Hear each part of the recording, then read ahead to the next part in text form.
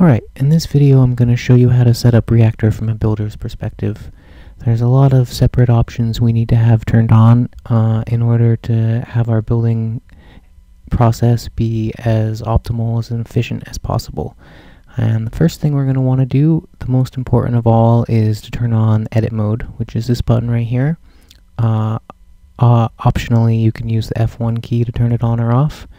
And edit mode is very important.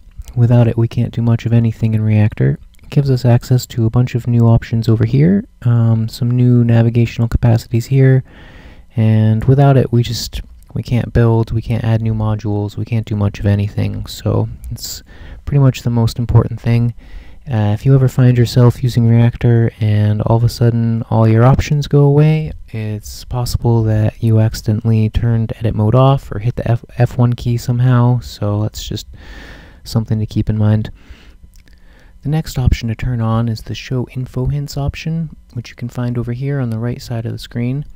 And what that does is give you extra information about modules when you're working in the structure view, and it also allows you to hover over any panel elements such as a knob to get a little additional information about what it is that it does.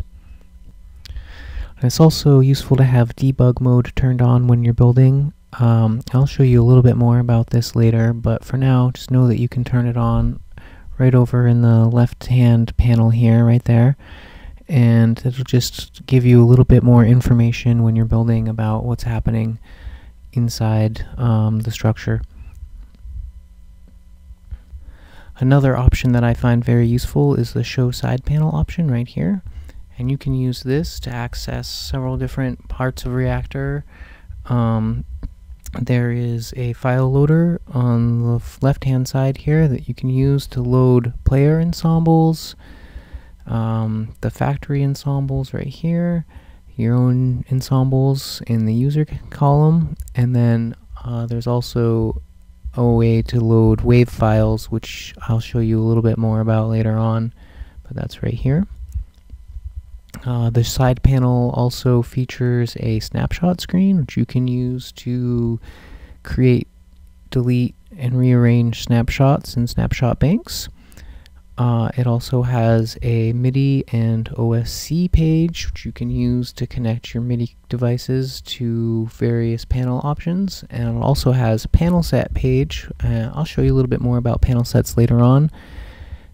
And it also gives you a bunch of options for any different module or macro that you happen to be working with.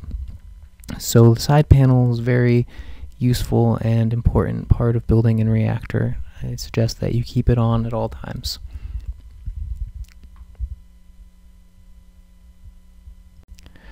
Okay, now let's check out the audio and Midi settings, which you can find in the File menu here.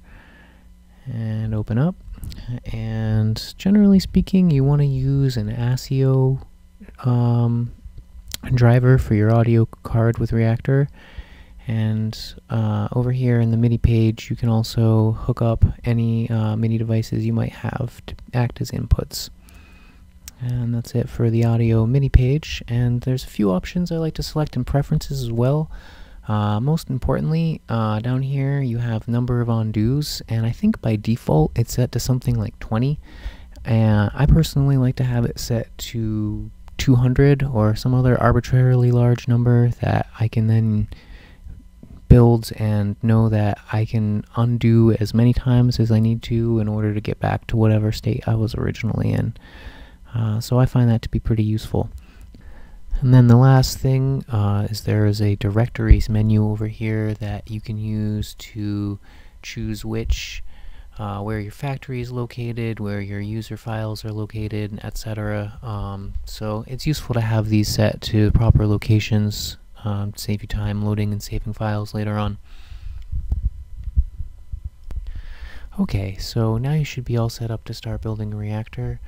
There's several buttons on the interface that I still have not covered, but we'll get into those pretty early on in the next few videos here.